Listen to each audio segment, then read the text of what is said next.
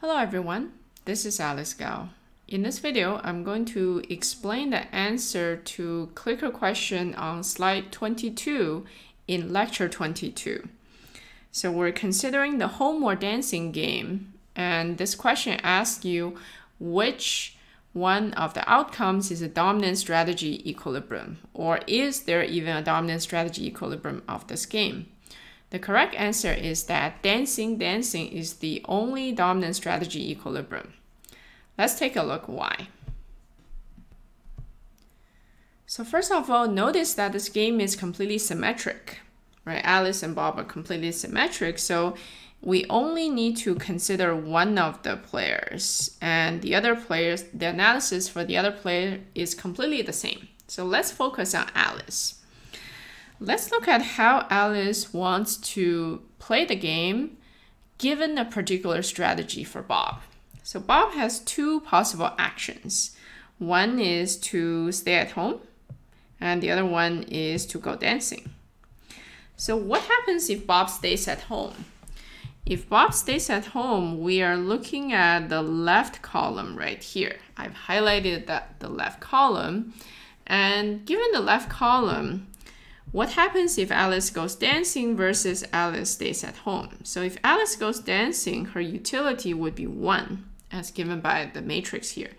If Alice stays at home, her utility will be 0. So 1 is bigger than 0, therefore Alice prefers going dancing than staying at home. What happens if Bob goes dancing? Then we're looking at this right column, and similarly, we can look at what happens if Alice goes dancing, her utility is 2. And what happens if Alice stays at home, her utility is 0. 2 is better than 0, so again, Alice prefers going dancing to staying at home. In both cases, Alice prefers going dancing, right? This means regardless of what Bob does, regardless of Bob's strategy, Alice's utility for going dancing is better than Alice's utility of staying at home. And also notice that both inequalities are strict inequalities, right? So this means that dancing is a dominant strategy for Alice because it satisfies the definition. Let's recall the definition. The definition should say that if dancing is a dominant strategy for Alice, then Alice's utility for going dancing should be weakly better than her utility for any other strategy, given any strategy for Bob.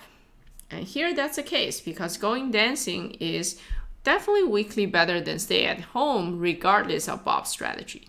And the second condition is that Alice should strictly prefer going dancing than staying at home for at least one strategy of Bob.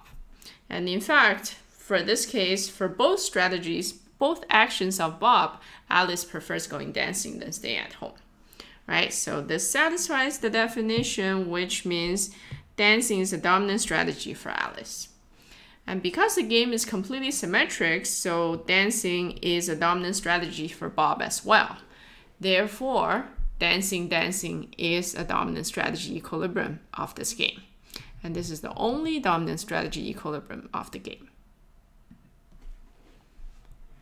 That's it for this video. Thank you very much for watching. I will see you in the next video. Bye for now.